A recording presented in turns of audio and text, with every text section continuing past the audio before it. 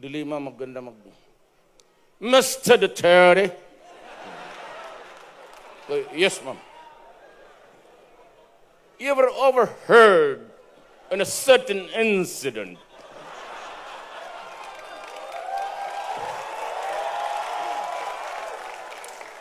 that you threatened a certain Alfredo Mendoza? Kala mo na sa simbahan ka, nag-e-echo eh. Alfredo Mendoza. And what is really reprehensible is that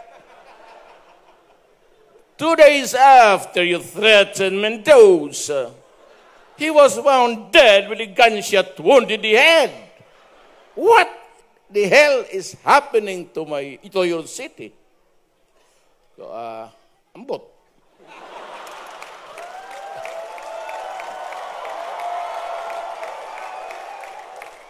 Ambot is, ewan ko, ambot sa langaw. Well, anyway, trabaho niya yan. And I said, ma'am, if you have the goods on me, if you think that the proof would be enough to prosecute me, file the case in court. I'd be happy to see you there. One word, Mayor, ang inyong isasagot sa aming mga katanungan. Yes, sir. May mga pangalan ng tao, may mga... Ako na una magbebuhay naman, Mayor Duterte, Secretary Leila de Lima. Like Jane of Tarzan. One word, Jade. Okay. Jade. Si Inday, Sara Duterte. Rebellious. Eta Rosales. Old age. Nasagot niya na yung kay GMA, eh, no? So, yung susunod na. Okay. Davidson Bangayan ho, alias David Tan. Wanted in my list. Senator Bongbong Marcos. Good guy. Senator Alan Peter Cayetano. One word. Gentleman. Pope Francis. Near God. Mar Rojas. Near disaster. Prospero Nograles, sir. 2 words na yun. Retired. Paano? Near disaster? 2 words, near disaster. Bakit Mar Rojas near disaster? Mahilig man siya magpunta doon sa mga disaster. So, yun lang ba? Malapit. Senator Miriam. More than qualified. One word nga. Naging 3 words. Brilliant. Okay. Wait, teka. Cheese Escudero. Not so brilliant. One word.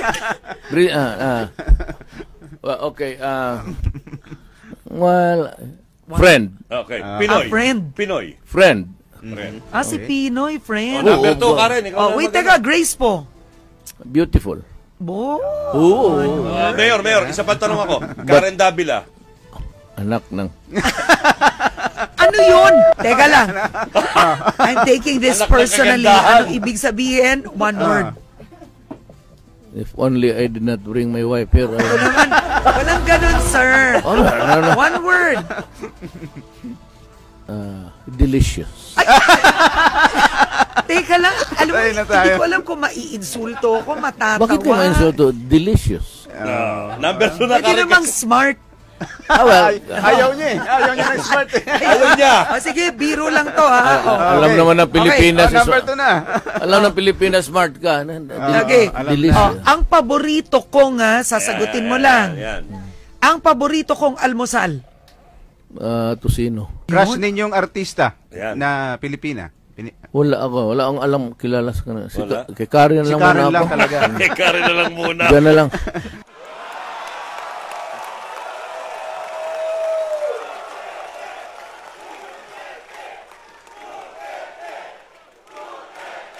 Duterte ka dyan, puta bantay ka.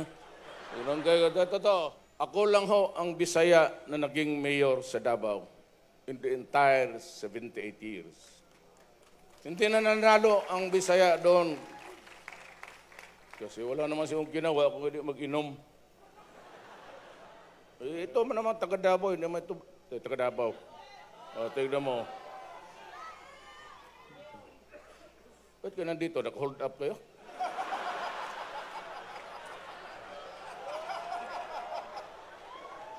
Bagay, medyo bumagsak ako. 2 beses ako kumuha ng economics.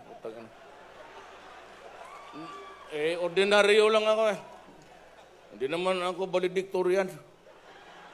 Ako 7 years ako sa high school. Kayo dito, hindi pa kayo nakatapos, no? Wala kayong ginawa ko na mag-inom, pati Putang.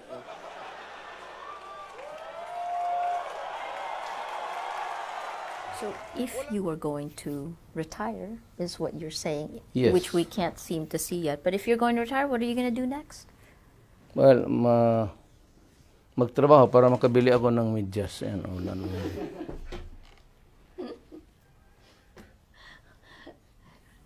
Mayor Duterte.